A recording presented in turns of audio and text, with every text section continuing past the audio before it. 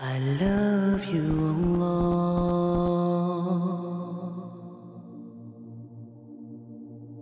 Allah says, Ista'inu bis-sabr.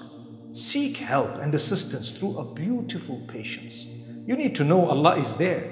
Allah created you in the first place. He will take care of you. Don't worry.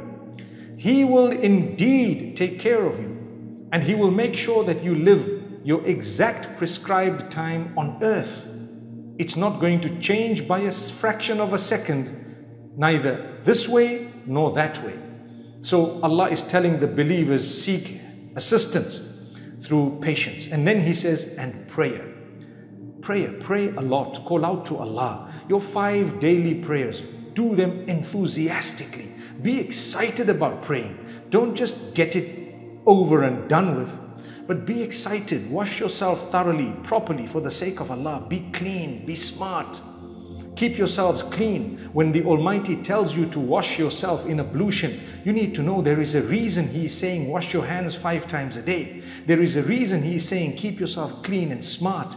If you were to go to the bathroom, make sure that you've cleansed yourself. All this is in order to bring about a comfort in times of crisis. Whenever the Prophet ﷺ was faced with a crisis of some nature, the first thing he did, he rushed to prayer. Who are we? We are the followers of Muhammad, peace be upon him. We should also be rushing to prayer. Whenever there is a crisis, for him it was not a real crisis. He knew he was the messenger of Allah.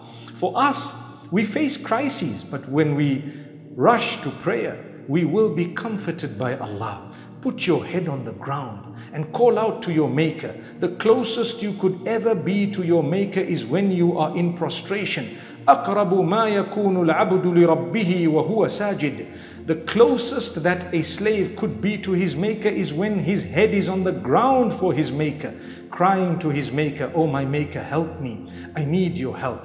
Allah will respond. Allah says, you will be comforted. Seek help through patience and prayer. For indeed Allah is with those who bear patience.